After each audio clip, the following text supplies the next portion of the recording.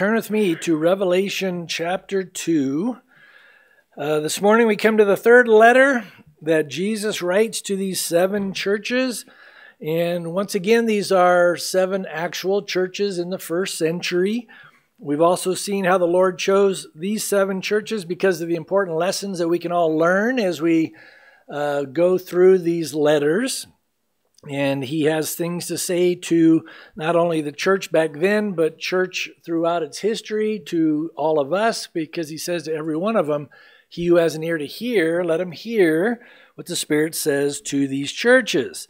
So Jesus will address issues and problems in these 7 letters that have existed throughout the history of Christianity. We've also seen that these 7 churches represent 7 various stages of the church down through its history. We've seen that even the names of the 7 churches Jesus picks are significant because, again, some of these, there's no letters written to most of these churches.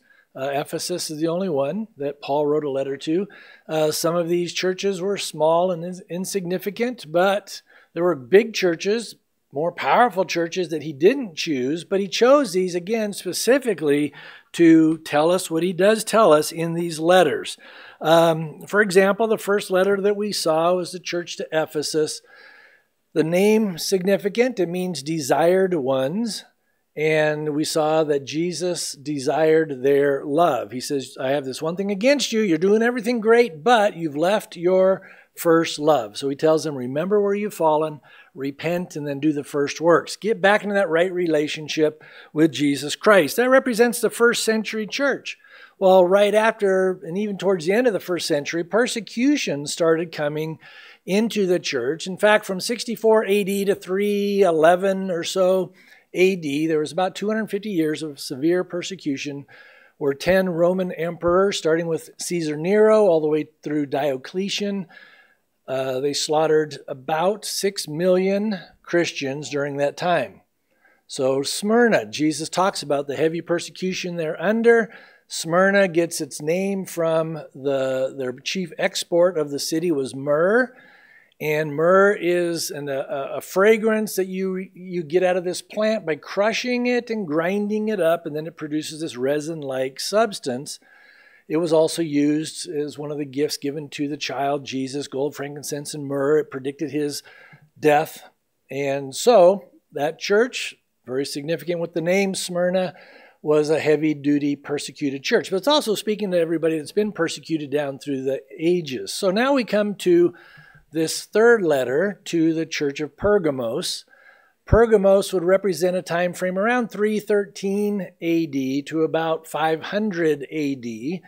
It's an actual church in the first century, but again, it signifies what's going on after the persecution stops. Pergamos means thoroughly married or bad marriage, or different names for it. In your Bibles, it probably has a headline, the compromising church, because they were a very compromising church.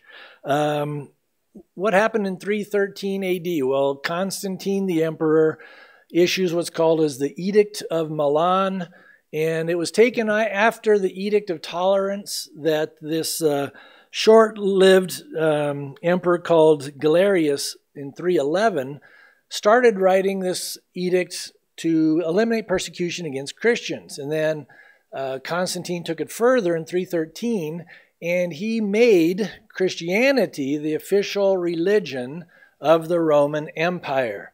And so almost overnight, Christians go from being heavily persecuted and put to death for their faith to being elevated to this place of prominence and authority. And so with the emperor's blessing, the Lord's church becomes a political powerhouse. So what could be wrong with that? We'll see there was a lot wrong with that. Again, Pergamos gives us a hint where some of the problems started.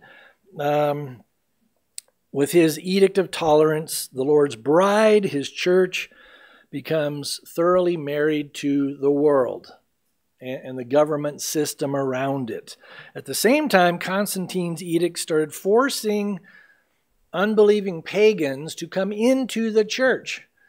You can't force people into the kingdom of God.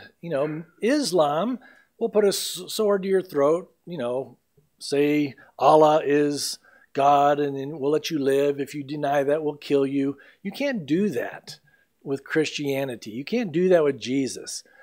During the Crusades later on, and we'll look into some of that next time, Lord willing, with Thyatira, they started forcing people to become Christians by the edge of the sword. It doesn't work. It's not God's plan. He's given us free will. He says, choose this day whom you're going to serve. Remember what Joshua said.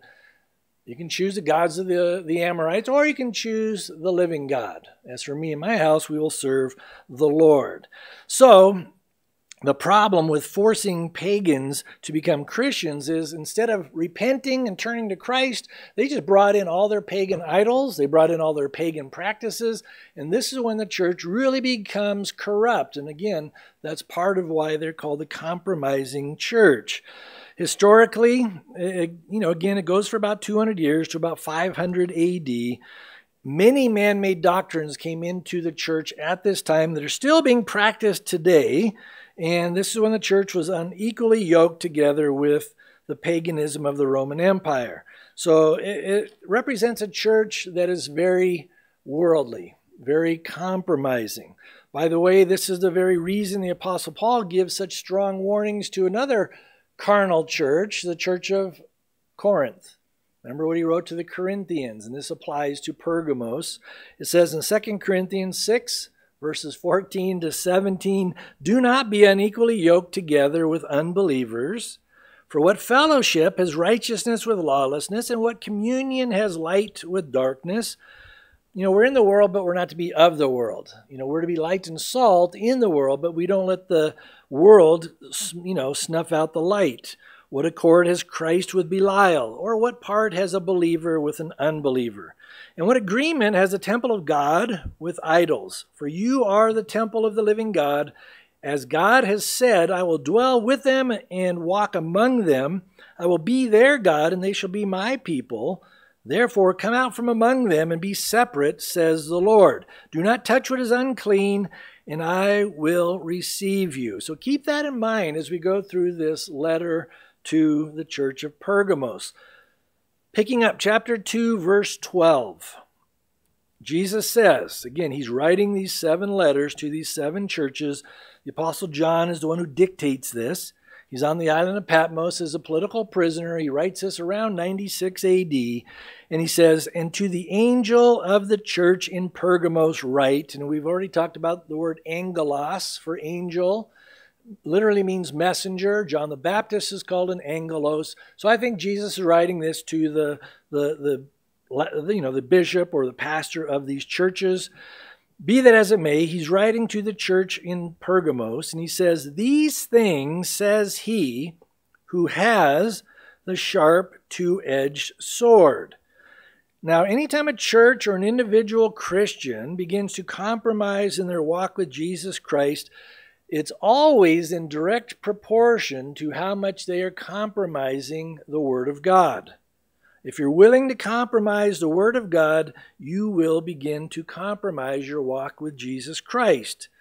To say it another way, instead of believing that the Bible from Genesis to Revelation, period, is God's only source of truth, and that every word is inspired by the Holy Spirit, they will start to wrongly believe that the Bible contains some truth, but there's truth found in all types of religions and all other philosophies, and we just need to bring all these different truths together and marry them.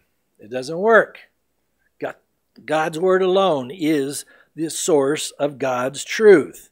So they no longer hold fast to the authority of Scripture. They no longer believe that the Bible is God's holy and living Word, and so they start believing what is true for you, well, it might not be true for me. Or they believe relativism. Truth is relative. What's true for you may not be true for me. In other words, you think Jesus is the only way to heaven, but I think there are many roads that will get you to heaven. We'll see at the end of Revelation, all roads lead to the great white throne. And you don't want to go there. There's only one road that leads to the bema seat of Christ, the place of rewards, and that's through Jesus Christ. Again, that's such a lie from the enemy that all roads will get you to heaven, but Satan is the one who is certainly attacking the truth of God's word, especially in these last days. Unfortunately, we're seeing his lies permeating many churches all around us today. Even so-called Christians are saying, well, that's just being too narrow-minded to say Jesus is the only way to heaven. Or they'll say things like, you're just being too judgmental, saying God doesn't approve of my immoral, sinful lifestyle. That's not true. I'll tell people when they say, you know what, you're just judging me. It's like, no, I'm not. I'm trying to be a biblical Christian who's warning you in love not to go against the Word of God.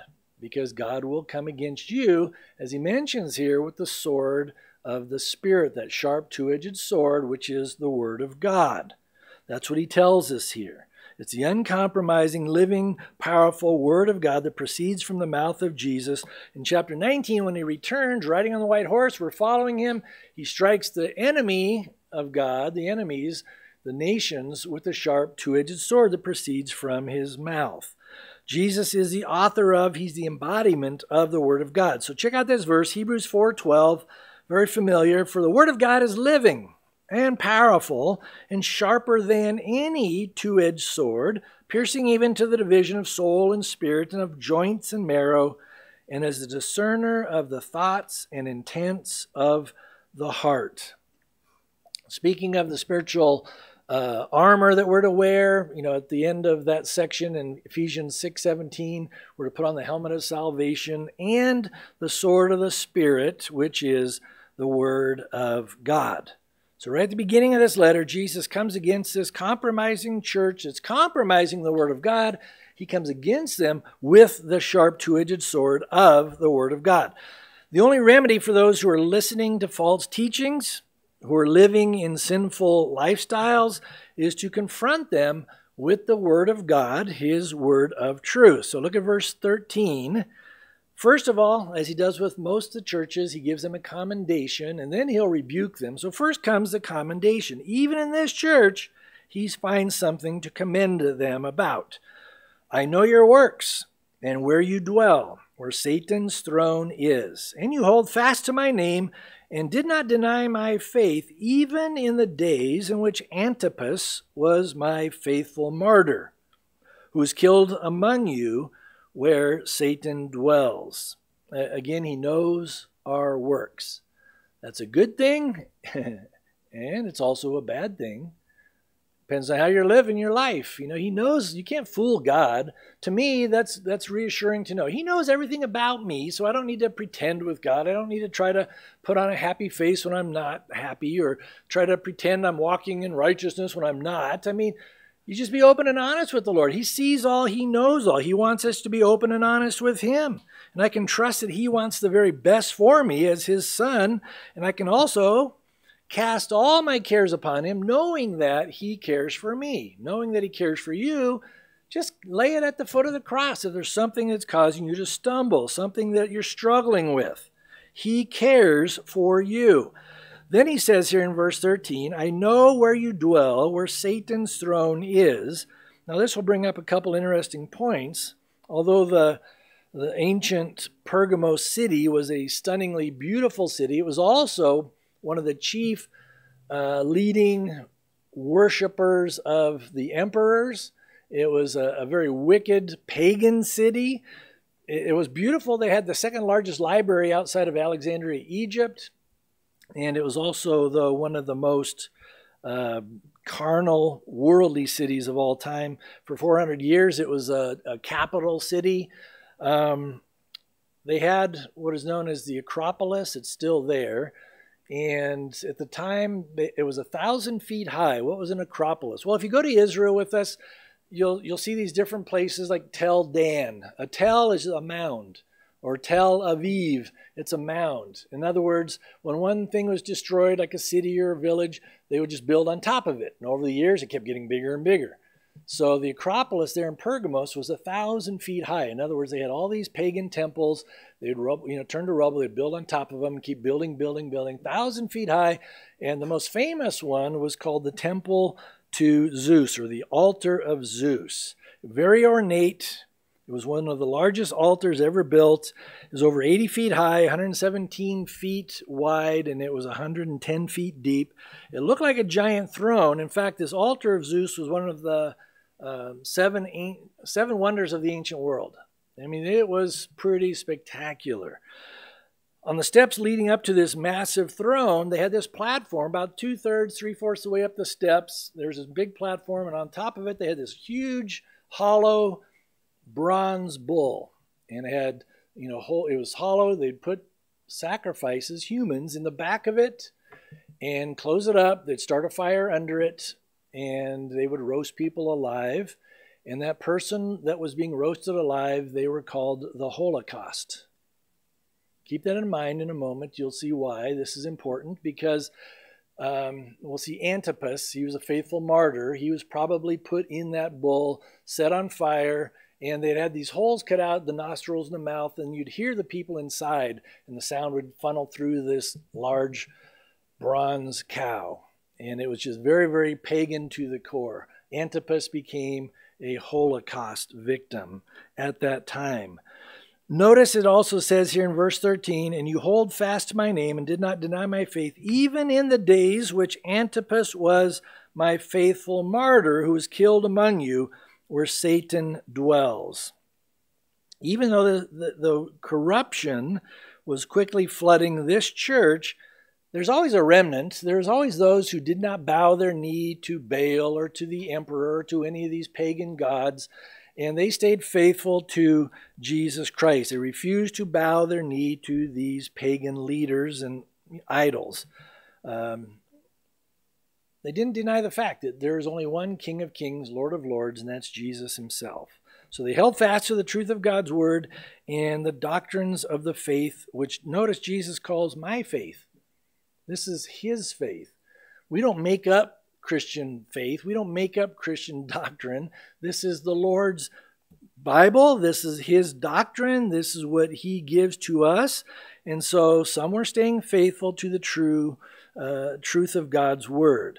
Now, notice he also mentions this guy Antipas. His name is significant. His name means against all. That's a cool name to have. He was against all. In other words, he's against all the wickedness, all the paganism. He was against all the sexual immorality, the idolatry. He was against it all. And he was not going to compromise his faith and, getting caught up in all the deceitful doctrines that the pagans were bringing into the church. Eventually, it cost him his life. Back in Revelation 1, verse 5, that's where Jesus is called the faithful witness. Those are the exact same words used of Antipas when it says faithful martyr. Faithful witness, faithful martyr. The Greek word for witness and martyr is the same. It's martys. And they became synonymous terms because in this time frame, if you were a faithful witness of Jesus Christ, more often than not, you would become a faithful martyr of Jesus Christ. Remember what Acts chapter 1, verse 8, last thing Jesus says before he ascends up into heaven. He tells his disciples, but you shall receive power, dunamis, when the Holy Spirit comes upon you. He's always in us at salvation, but he wants to come upon us, empowering us to live out his life, the life he has for us. And you shall be, notice, witnesses to me. The word witnesses is martys. In other words, we are to be living martyrs for Jesus Christ, dead to ourselves, alive to Jesus, in Jerusalem and all Judea and Samaria and to the end of the earth. And as you know, there are many examples in the New Testament of followers of Jesus Christ being martyred for their faith. First one was Stephen. In Acts chapter 7, he's martyred for his faith. And then the first apostle was James. He was put to death for his faith. And then we see others, and we know around 68 A.D., the apostle Paul and Peter were both killed outside of Rome for their faith in the Lord. Paul suffered greatly because of his faith and trust in Jesus Christ. let's go back to this phrase here where he says, where Satan's throne is. Does Satan have a literal throne on earth? Well, that's interesting because there's a lot of, the Apostle John says there are many antichrists in the world today. There is a coming antichrist, but there are many antichrists. The Caesars, they were like a type of antichrist. And anywhere that those who are opposing Jesus are, I think Satan's throne is nearby. I don't think it's a literal, throne that he sits on, but it's his place of authority. Back then, I think it was Pergamos. It was the place where Satan's throne is, as he mentions here. Satan can only be in one place at one time. He's a created being. But it's very interesting that the altar of Zeus, Jesus refers to as the throne of Satan.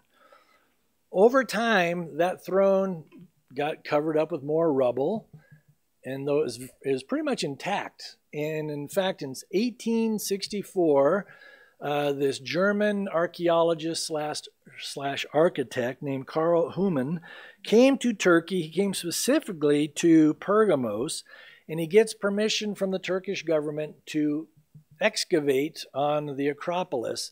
And to his surprise, he uncovers the throne of Satan, the throne of Zeus, the altar of Zeus. And over the next 22 years, he dismantles it bit by bit, and he brings it. That is the altar of Zeus from Pergamos. And by over 22 years, stone by stone, he takes it to Berlin, Germany. And that is it's called the Museum of the Island in Berlin, Germany. And that is the altar of Zeus. It took another almost 30 years to complete putting it all back together. So in 1930, they dedicate this in Berlin, Germany, the altar of Zeus. And significantly, because that's 1930, they open it up to the public. By the way, you can go there. It's closed right now. So if any of you are still around after the rapture, they're going to reopen that in 2024. I'm not setting a date, by the way. But they're going to dedicate it, and I'll have it open again in 2024. So they redo this. I mean, that thing is weird. It's crazy. So in 3 years after this, Germany votes in a new chancellor, right? Adolf Hitler, 1933. And he has one of his best friends, another architect named Albert Speer. He wants him to build him a huge stage altar that would, in his words, mesmerize the people of Germany. And so Albert Speer, he studied this, he's checked it out. He builds an exact replica of this in Nuremberg, Germany. And that's where, if you see these pictures of Hitler, when there's hundreds of thousands of people gathered, they got all the lights shooting up behind him, he's on the stage that was replicated after this, the throne of Satan. And it was September 15th, 1935, he gives his Nuremberg Law speech, and that's the first mention of his final solution. That's when he is going to destroy the Jewish people. Instead of putting them in a calf, bronze, to be a Holocaust, he would put them in gas ovens, and 6 million Jews would die during the Holocaust.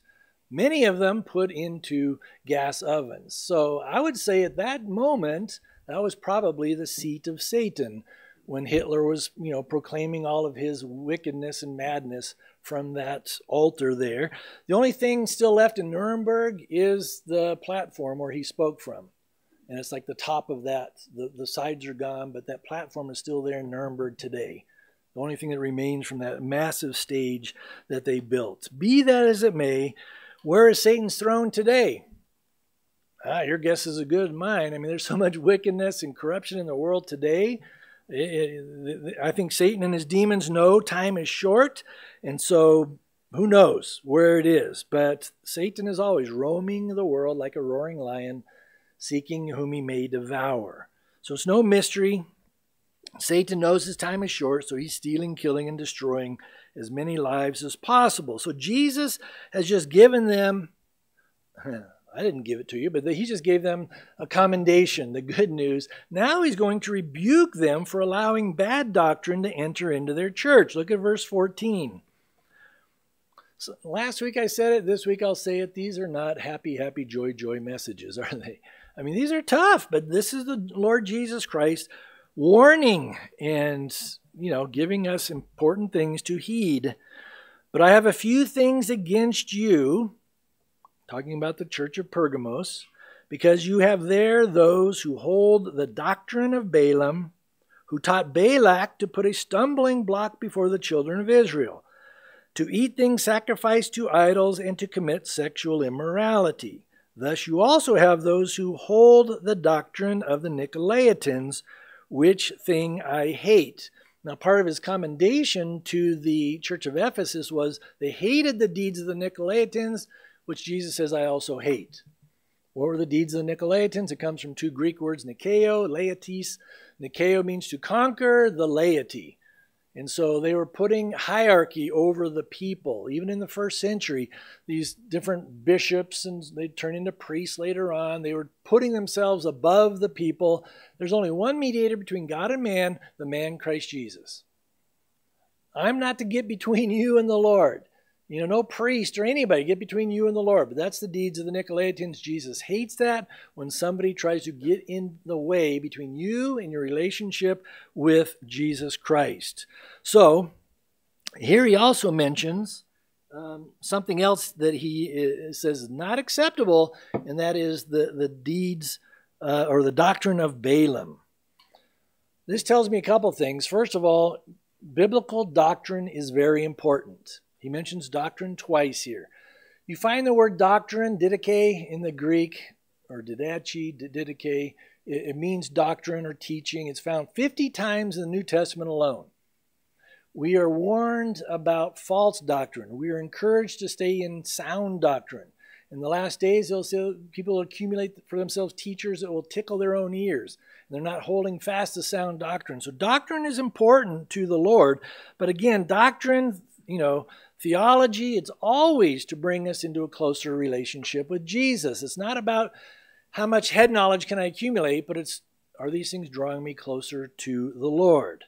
Now, the early church was built on the doctrines and teachings of Christ as taught by the apostles. Look at this verse, Acts 2:42. You're all familiar with this. That says they continued steadfastly in the apostles' doctrine, that's didache, and fellowship, in the breaking of bread, and in prayers. I've said this for many years now, that as followers of Jesus Christ, we must have two things working within our lives in order to maintain a balanced walk with Jesus. And number one is we need to walk in God's love. Right? We all want to be loving. We have to walk in God's love. Number two is we need to be walking in God's truth. You cannot separate those. They have to be together. They have to go hand in hand. In fact, you can write these down. Ephesians 4:15, Paul says we must speak the truth in love. And then in 2 John verse 1, John says, I love in truth. And so they are very, very important. We need that biblical balance that's only achieved as we walk in the power of the Holy Spirit. There's another old saying that says, truth without love is harshness, but love without truth is compromise. This is the compromising church. Yeah, there may be a lot of love and acceptance in that church, but they were compromising the truth of God's word. If we just go around speaking truth, but God's love is not behind what we say, we are going to come across as bitter and angry and judgmental towards the people that we're talking with, and they'll quickly tune you out. I mean, I've done it. I think we've all done it. We want to speak that truth. I got to tell that person where they're wrong. And we come across, again, bitter, angry, judgmental. It's not going to fly. There's no love in that. That's compromise. So at the same time, we have to not go around and appease everybody and everything they say and accept everything they say when it contradicts the Word of God, because love without truth is compromise.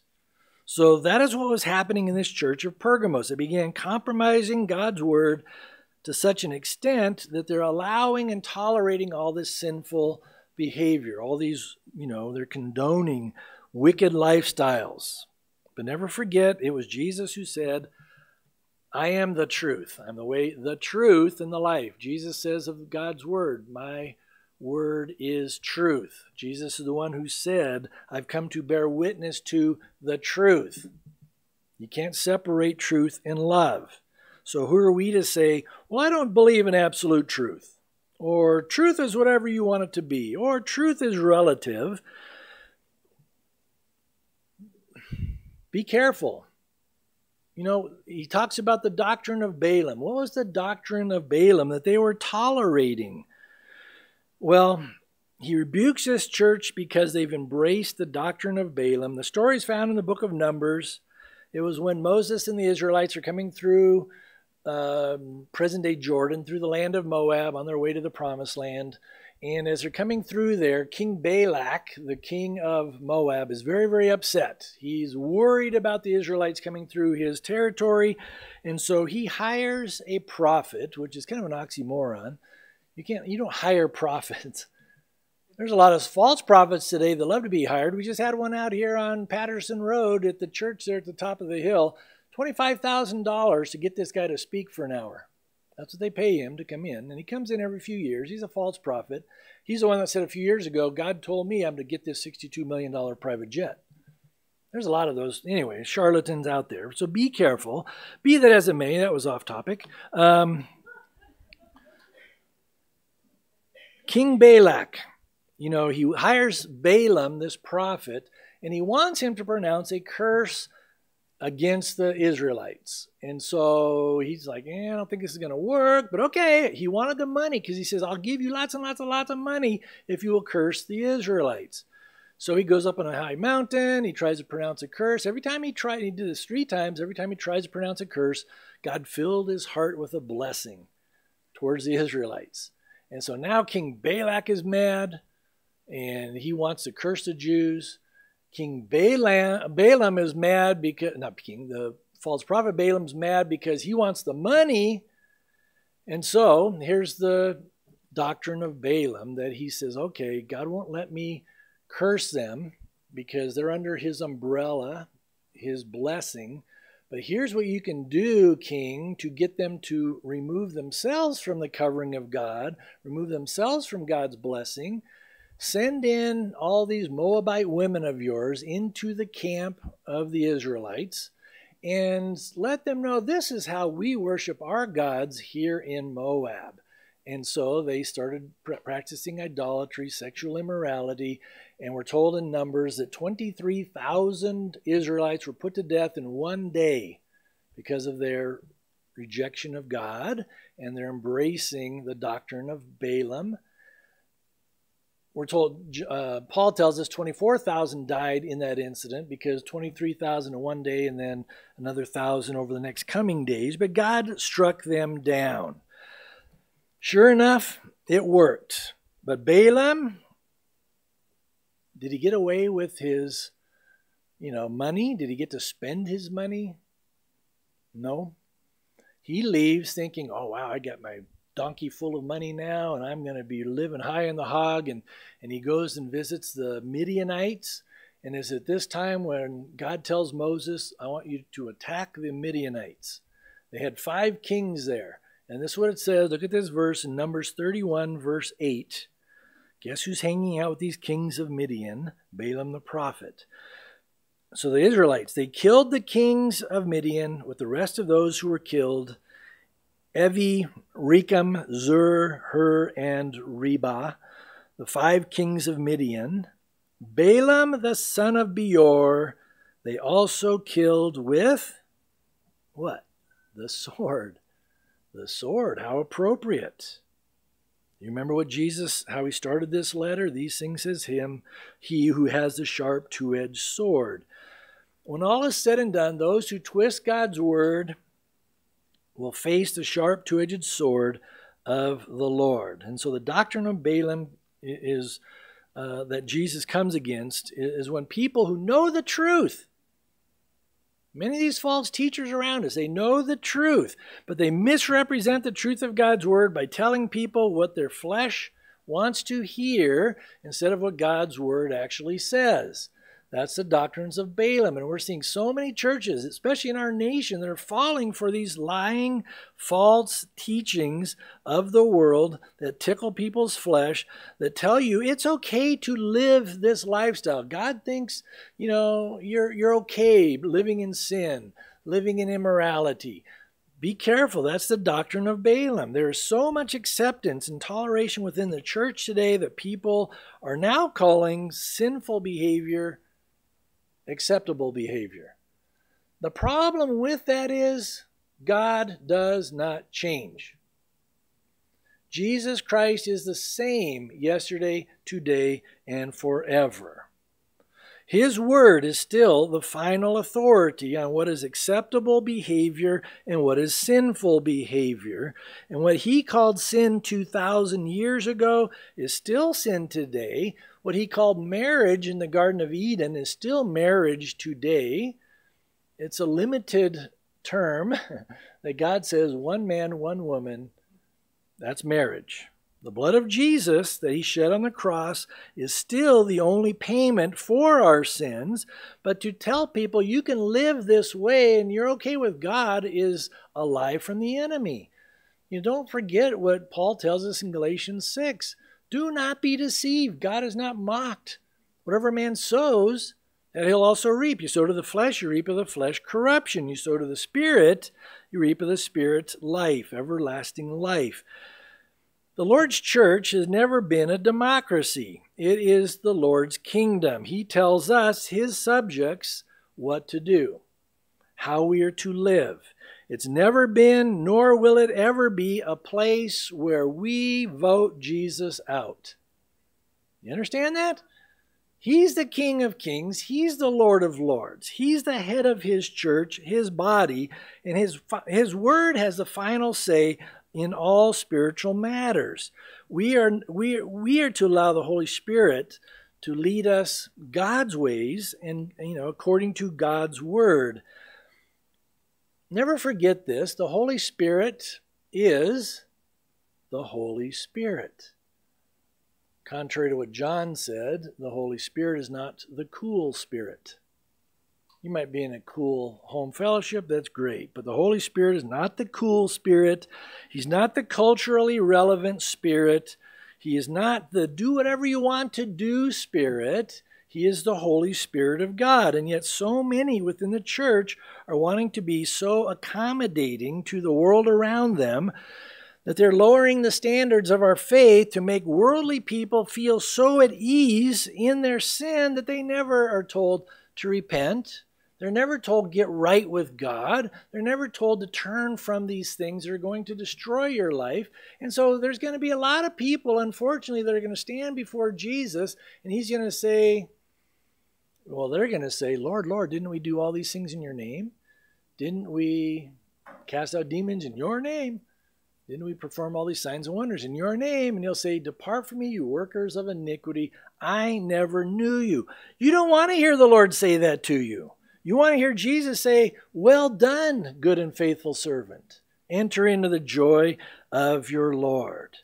So when they just compromise the word of God, all that does is get Christians seduced into the mindset that grace means we can tolerate and accept whatever sinful lifestyle people are into. But when godly people try and call them out, you and I will be labeled, oh, you're a hater.